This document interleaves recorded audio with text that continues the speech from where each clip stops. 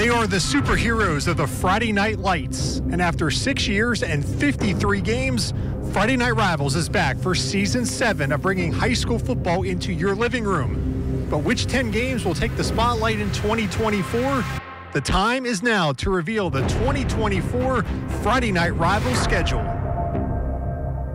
Welcome to the Friday Night Rivals schedule release show. We are entering our 7th season of bringing you the best live coverage of high school football right here in the Tri-Cities. And Casey, I can speak for everyone in the region when I say right now, just show us the schedule already.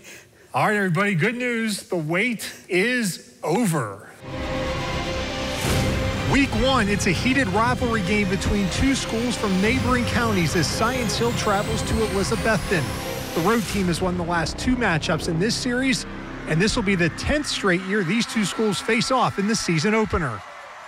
Joined by Stacy Carter, head coach of Science Hill. Your 15th season you're getting ready for at Science Hill. Does it feel like it's been that long? Yeah, it does. It seems like it's been that long, but it's been a journey, and had a lot of fun, meet a lot of great people, and had a lot of great players. Our first game on Friday Night Rivals this year will be with Science Hill at Elizabethton. Since 2013, you've opened up with Elizabethton every year. What does this game mean at the first week of the season when you play Elizabethton? What does that set the tone for the rest of the season? Well, I think it's it's good to get us off to a good start. Elizabethton has been great for the last few years. They really have, and so you really better be ready to play. It means a lot. It means a lot for both communities. I mean, you get great crowds, and it's just excited to get it started off with Elizabethton. With the head coach of the Elizabethton Cyclones, Sean Witten. Coach Witten, you guys are Friday Night Rivals pros at this point. We came over here to talk to you. I saw the pile of trophies over there in the corner, but what's it like for your team to play on TV like that? Well, it's just a great opportunity for our program. It just puts us on another level. Every week we feel like we get everybody's best effort, and when you get on TV, just an opportunity to showcase our talent level, what the guys can do. We can focus on a lot of players, the student athletes, guys that have kind of waited their turn to kind of shine, and it's just an opportunity for us to continue to push our program and let our people see how hard our guys work. Week 2 features a matchup between Class 4A powerhouse Greenville and 6A Dobbins-Bennett. Last year's game between these two was canceled after the game was called late in the third quarter due to the weather. This year, Greenville has the home field advantage. Joined by Joey Christian, head coach of the Dobbins-Bennett Indians. Coach, entering your 7th season as head coach of Dobbins-Bennett. We're going to see you guys in week 2, August 30th, when you go down to Burley Stadium and play Greenville. Of course, last year, we only could get about 2 3/4 of a quarter into that game with the weather. But certainly, you're going to know a lot about your team when you go down to Greenville. Well, listen, when you play one of Coach Spratlin's teams, you're going to find out a whole lot about yourself, no doubt about it. Like you said, such a great program. They do such a good job with their guys. Actually, when we got beat out of the playoffs last year, I went down and watched them practice. Just to see how they do things. Greenville, for a little town like that, I mean, they, their talent level is usually way above ours.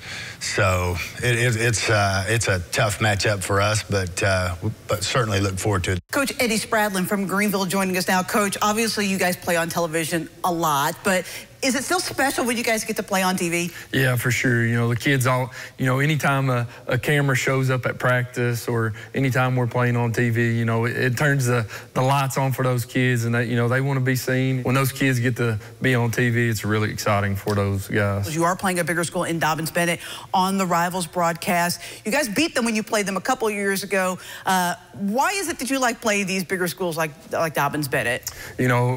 Really, to be the program that we want to be, we've got to play schools like that. Those are top teams that we're going to have to be able to beat if we want to continue to play during the playoffs. So for us to do that, we got to, and really we want to be, by the time we get to week 11 when we're playing our biggest rival, we want to, be at our best, and you got to play teams like that to be able to do that.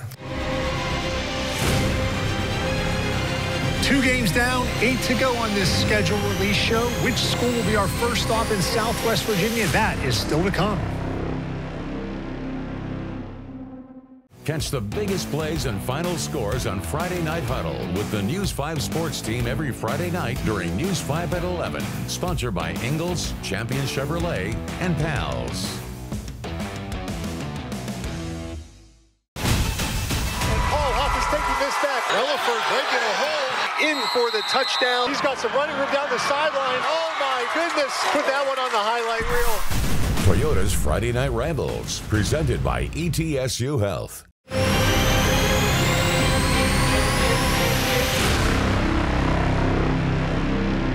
We call our Friday Night Live football coverage Friday Night Rivals, and the next two games on the schedule feature a rivalry steeped in tradition and a budding new rivalry. We kick off September with our first matchup featuring schools from Southwest Virginia, the battle for Bristol bragging rights between Virginia High and John Battle. The Bearcats won this matchup last year and get this year's game at home. Joined now by Jake Hess, the first-year head coach of the John Battle Trojans. They will travel to Virginia High, always a competitive and emotional game when Virginia High and John Battle play. What is it like to be a part of that game? You know, I never played in that game, but hearing the kids talk about it, that's definitely the one team that they want to beat that's on the schedule. You know, whenever they talk about the football season, it's always, I can't wait to play Virginia High. I can't wait to play Virginia High. So to them, it is the biggest game that's on their schedule. But again, even though it's game 2 for us, we have to start with game 1 and take it one day at a time. And joining us now is the head coach of the Virginia High Bearcats, Derek Patterson. Coach, you guys have become Friday Night Rivals, veterans. What's it like for your team to play on TV? It's very exciting for our kids, for the school, for the community. To be able to play on live TV is something that a lot of kids and coaches, you know, dream of, and for you guys to provide this opportunity for local schools is really cool. Your fan base is so loyal. What is it like week in and week out with the Orange backing you guys at the games every week? That's very exciting. It's really cool to go and have home games, and even on some of our away games, you know, we have as big of a crowd, if not bigger crowd than some of the home teams that we play. So we're really, really proud of the Bristol community, how they come out and support us. Our fourth game features our first ever Friday Night Rivals game at Honaker. The Tigers welcome Rye Cove to town. Last year, these two teams played twice, including in the region championship game, with Honaker winning both games. Joining us now is the head coach of the Rye Cove Eagles, Gary Collier. Coach, you guys are getting to play on FNR. What is that going to be like for your team this year? Well, it's like what's happening with us the last couple of years. It's just exciting. It's another step in the right direction, and we appreciate you guys picking us up. What has this been like for you being a part of the turnaround at Rye Cove? It's been a blessing. Really, the way the things has just took off for us. You know, you go in there and you got a program that's folded and winless for, what, 3 years, 19 games or something. The community, the kids just bought into what we're doing. It's exciting. And now we look at our program, and, you know, it's not like we want to go out and win a game. Let's win that first game. Our expectations is out the roof. Joined by Shane Wicks, the head coach of the Honaker Tigers. For the first time, Friday Night Rivals will play a game at Honaker. We did a game of yours last season at Patrick Henry. This year, it's going to be at Fuller Field against Rye Cove, a team you played twice last year. That should be an electric atmosphere that night. Yeah, 2 great games last year. We played them in the regular season down there. I think we won by 8 in that game. Really good game, tough fought. Then we play them in the playoffs, and we beat them by 10, another really hard fought game. So I expect it to be much more the same. I know they'll be prepared, so will we. There's one game on the schedule that features one team from each side of the state line. We'll let you know who they are as we continue to unveil our Toyota Friday Night Rivals schedule. News 5 Sports, recognized by Tennessee Association of Broadcasters with top honors in sports coverage for WCYB's It's Bristol Baby Race Show with Heather Williams and Casey Getz. Award-winning news. News 5 WCYB. Kingsport native Blake Leeper will be making his second Paralympics appearance in Paris. He makes a comeback after missing 2 Olympic cycles and is hoping to bring back some medals participating in sprints.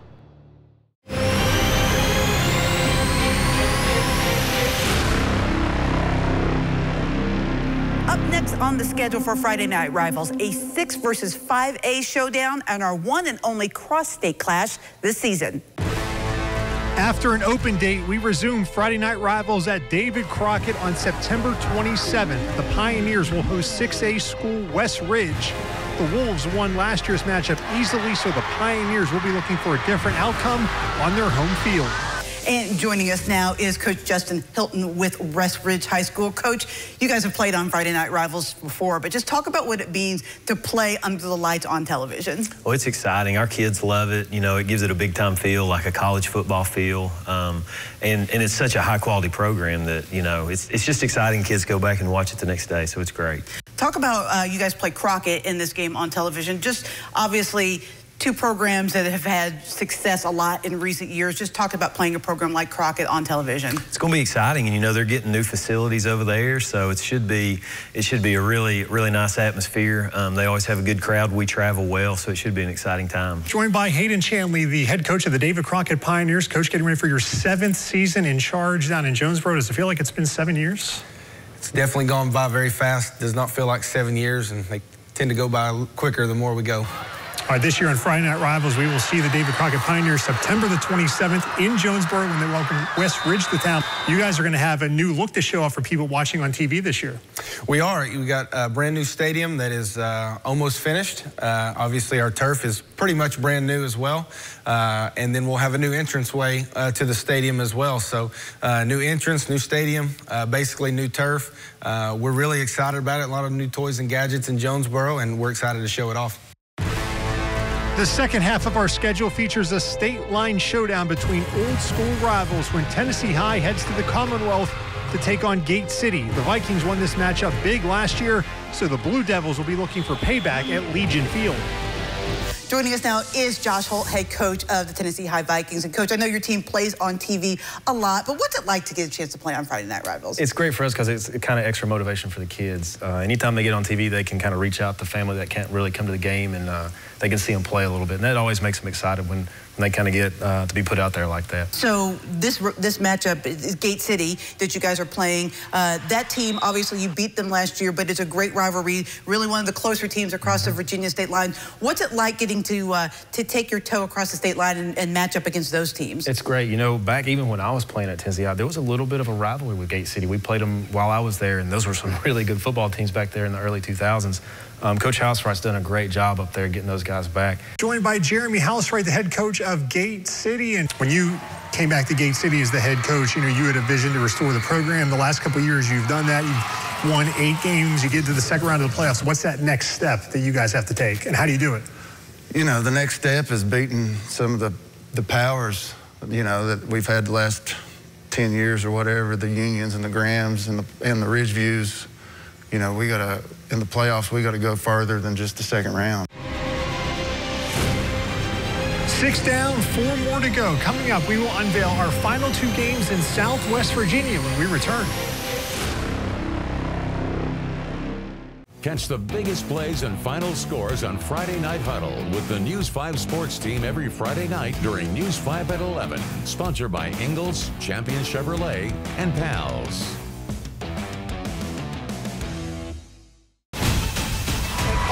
Taking this back. Relaford breaking a hole in for the touchdown. He's got some running room down the sideline. Oh my goodness. Put that one on the highlight reel. Toyota's Friday Night Rivals, presented by ETSU Health.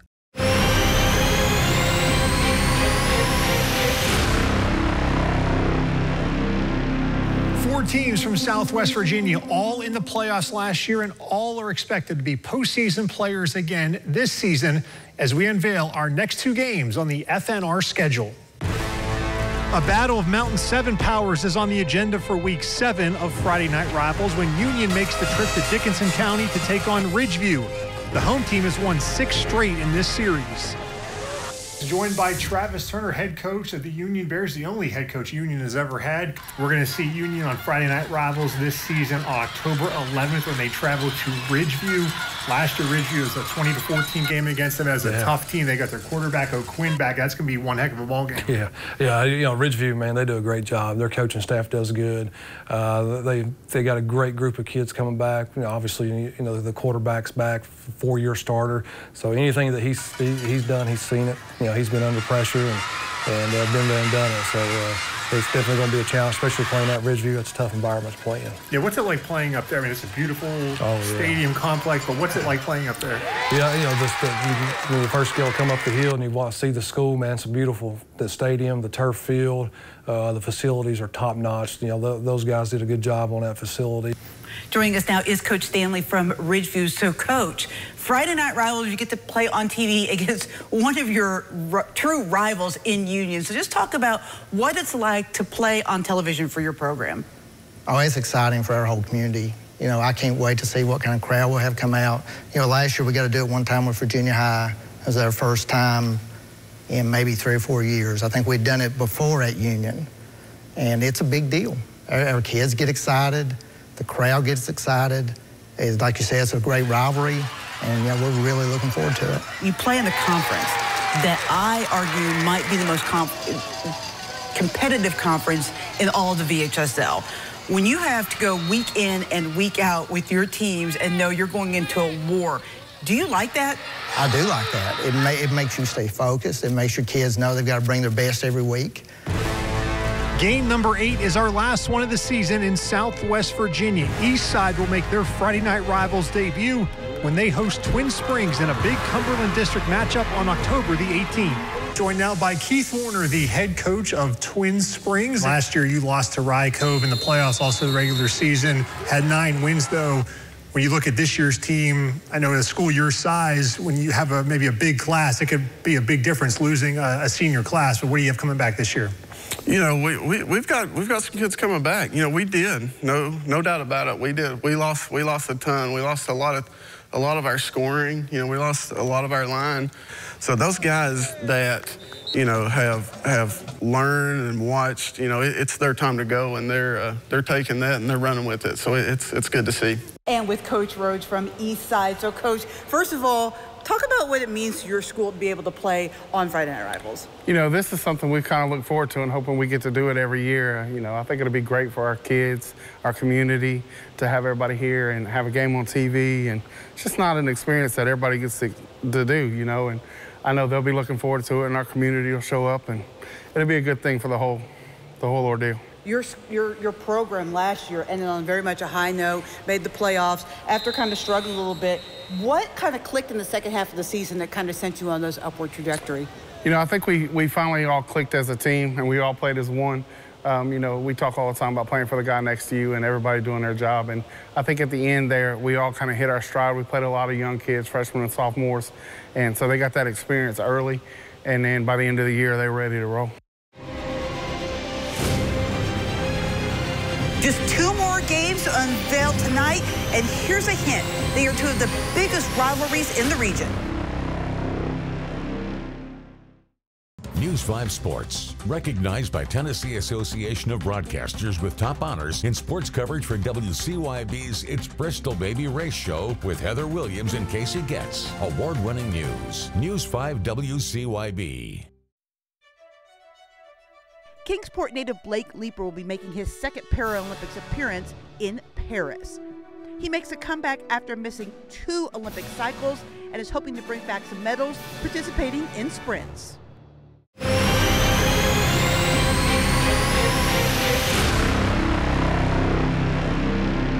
Our final 2 games on the schedule this year are 2 games that it doesn't matter the records, the rivalries run deep.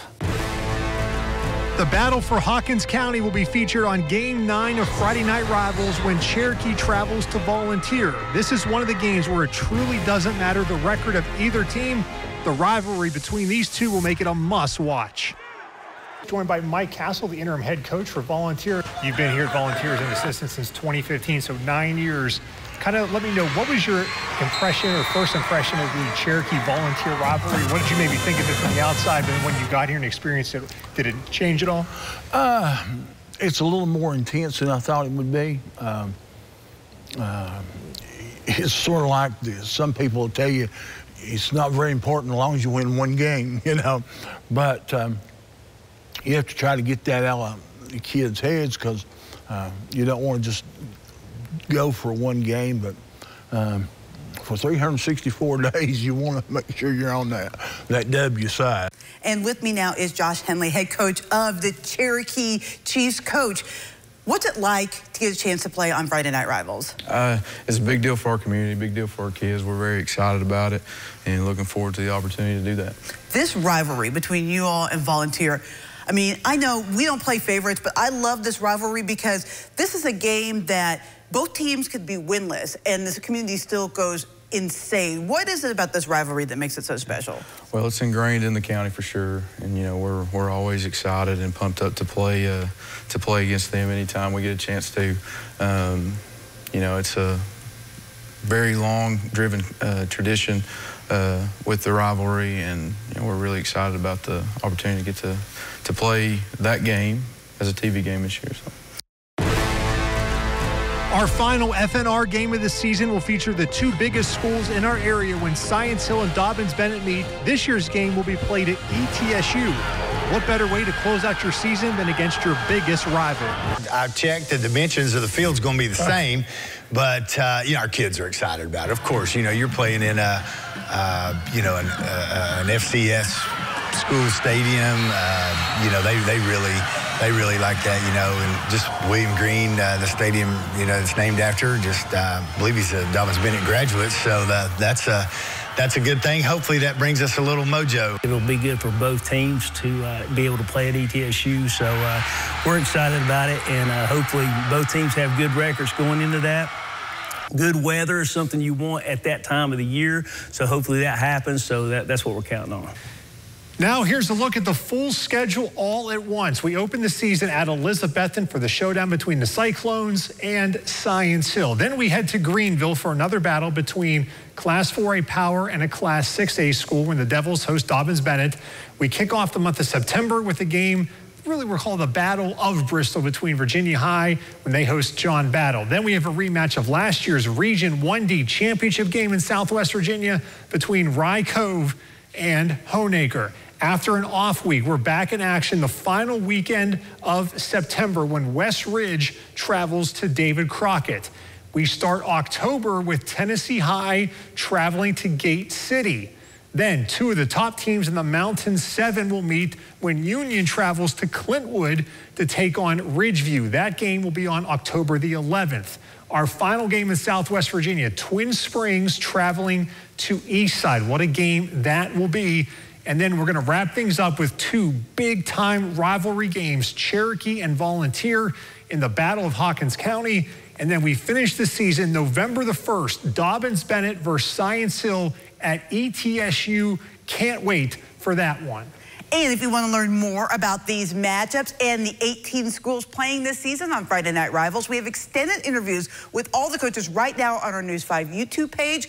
We'll also have this show there so you can share it with your friends.